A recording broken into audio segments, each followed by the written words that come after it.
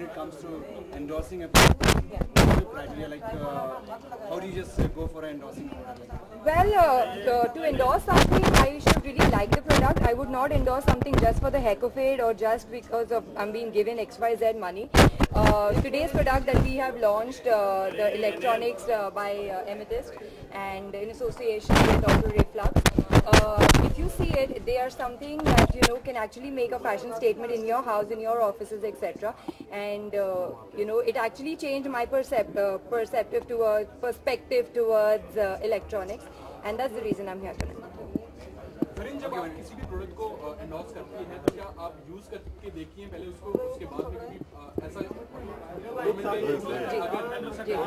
मतलब जब भी कोई सेलेब उसको एंडोर्स करेगा और उसको कोई फॉल्ट आया तो अब सेलेब्स पे भी कार्रवाई होगी? और रियली ये मुझे नहीं पता था, अच्छा हो गया आपने बता दिया।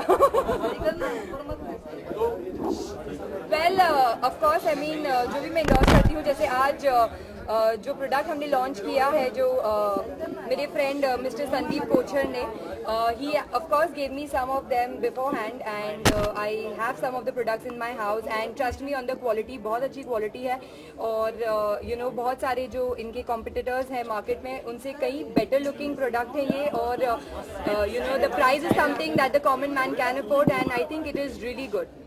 ज़रीन, काफी टाइम से हमने आपको फिल्मों में नहीं देखा, जी आप चुनिंदा फिल्में करती हैं जी? यस, ये मेरा बिलीफ है कि जो कुछ भी काम करो वो अच्छा ही करो, and I don't mind waiting for it, and I am sure अभी भी ऐसी नहीं है कि काम नहीं है, बहुत सारा ऑफर्स आ रहा है, बट टिल द